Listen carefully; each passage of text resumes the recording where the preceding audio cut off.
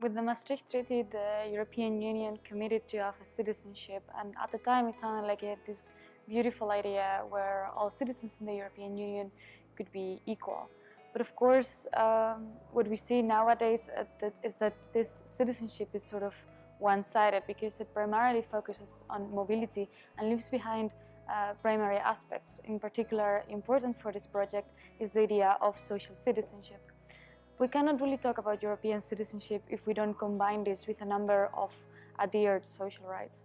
We can talk about European citizens being equal if not all citizens have access to not equal but at least similar or comparable rights. This is why we understand within this project that we need to reconceptualize the idea of European social citizenship so as to be fitting for all its citizens. And here we primarily want to focus on those citizens that don't necessarily use their mobility rights, so they don't cross borders, but they stay. Or they stay because they actually don't have a choice to leave, so to create an equal floor of opportunities for every EU citizen. This is why we consider that there are a number of aspects in which the EU law should be harmonized, a number of labor law aspects, including some aspects of wages, social security, and social protection in general.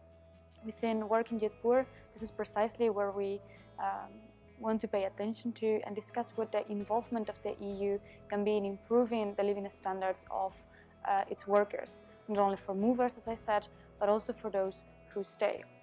To this end, we look into how the European Union has acted so far, and also what are the possibilities that are enabled within the current legal framework, within the legal basis that were agreed upon in the Lisbon Treaty.